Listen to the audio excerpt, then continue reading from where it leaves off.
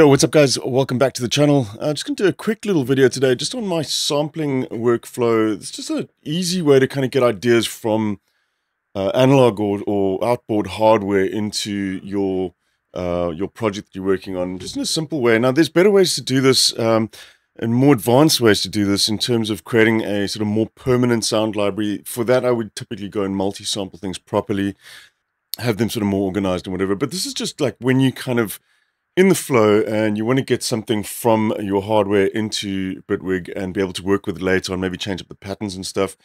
Obviously, if you're keeping things in MIDI like this, it's not always the most reliable in terms of timing, but also it then writes off that synth to not be used with anything else. I mean, you can save presets on that, but it's obviously then if it's just playing back, there's one tone coming out of that.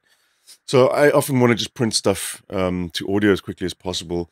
You can do this in audio, but then it becomes a little bit more problematic later on when you want to change up chords and things like that. So this is just a really quick way with one little trick that's going to give you a more convincing recording, especially of something that's analog like this. So I'm just working on a little project here. I just started the little loop now. Really simple. And I'm wanting to do this sort of bass here.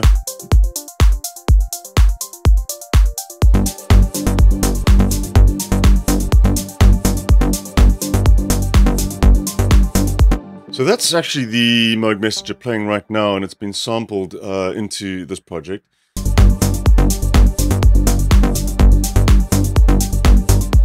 Cool. So I'm just going to redo this again now just to show you my workflow with getting something like this into a project. So obviously we're going to need an audio channel or a hardware instrument channel just to get this in. I currently don't actually even have the MIDI plugged in right now. So we're just going to do this over audio. I've got my audio set up here. We just want to go to select the mode messenger. Let's just arm that. And I've created this bass sound.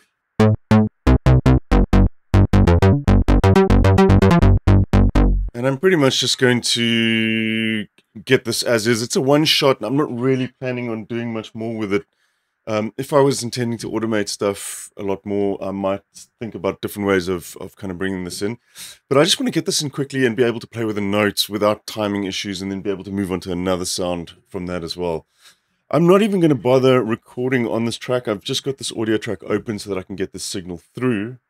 I'm in a G right now, and the real key to this is, now the key to this is if you sample just a single one shot like this from that keyboard and put it into a sampler, you're really kind of negating the reason why you want to have an analog synth. A lot of it's because of the movement and the oscillators are free running constantly and there's just this live feeling to it. You're going to lose that if you have a piece of audio that's repeating itself over and over again in a situation like this, like a bass line. So the thing that we want to be able to do is to create a round robin sample patch for this sound that we're going to be using, which is basically going to skip through different recordings on each key press.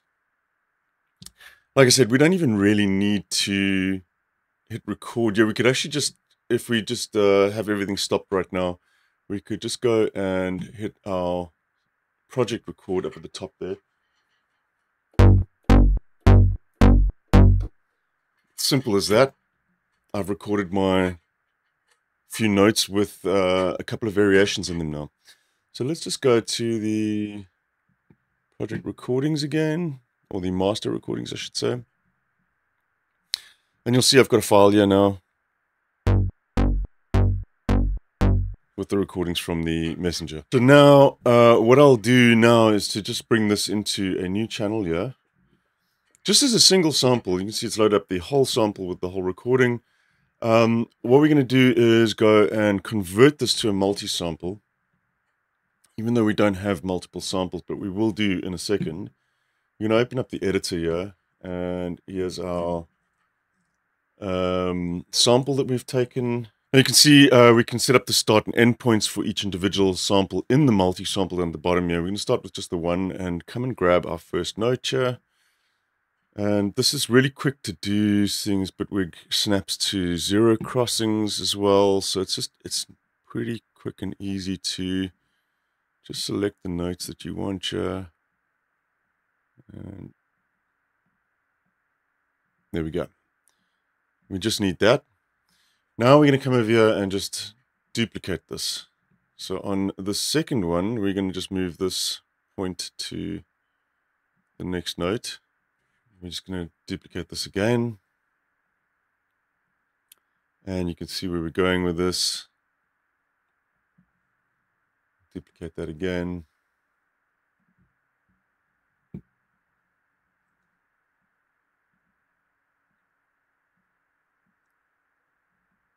And you should pretty much be free of any sort of pops and clicks because of the zero snapping that's on here.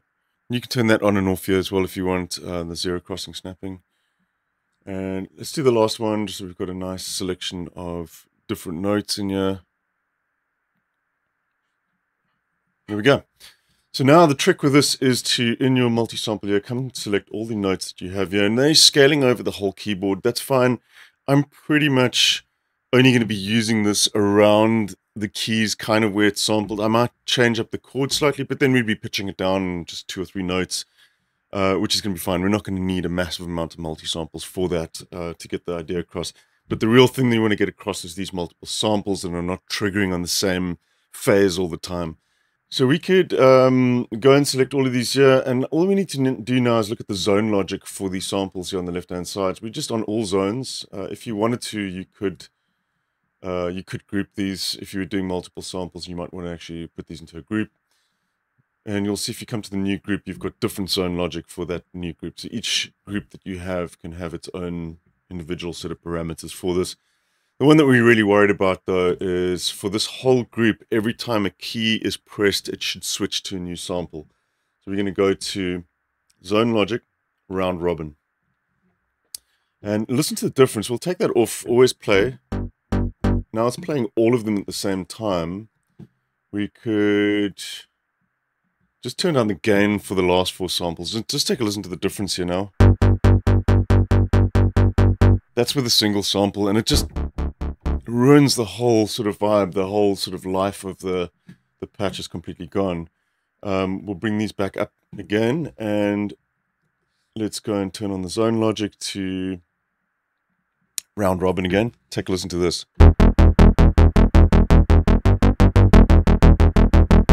Sounds totally like the real thing does. That's because we're using a different sample on every note. So you've got that variance from note to note, triggering at different phases with oscillators, and the filter slightly sloppy on certain things as well. It really kind of conveys that analog feel. And now it's just a case of bringing down the notes, and you can see, yeah, I've actually done some chord changes as well. And we'll just take a listen to this.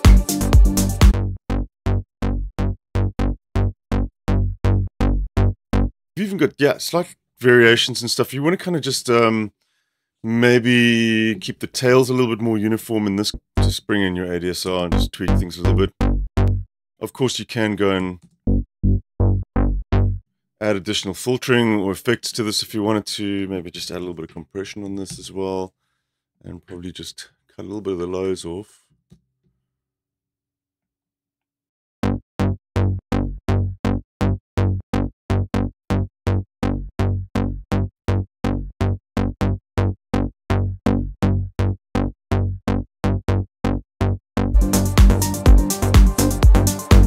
So now you are free to go ahead, and it's pretty low tax on your machine as well. It's just a sample playback now. There's no fancy synths going on here. And now you're also free to go and pitch that down, and it doesn't sound bad at all.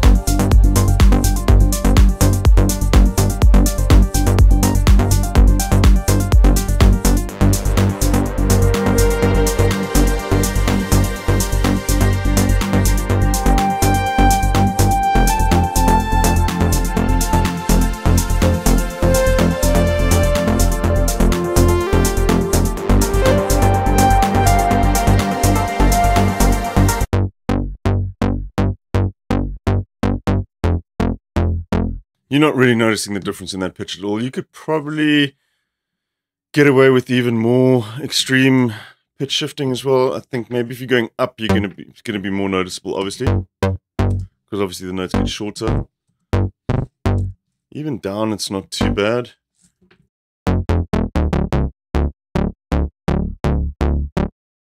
One thing I did do wrong here is I've actually didn't set the root key of the sample. We sampled it at G, which is what we are working in.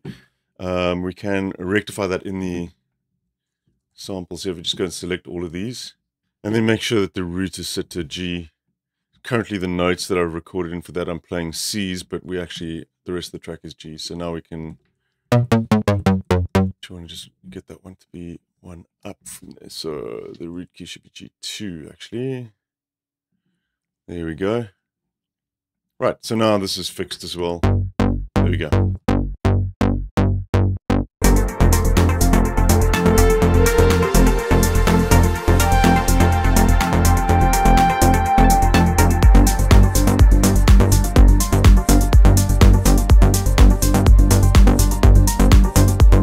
Cool, there you go. Nice, easy way to kind of get analog hardware into Bitwig really, really quickly. Just when you're kind of in the flow of things, and you just want to get an instrument in using your instruments over there.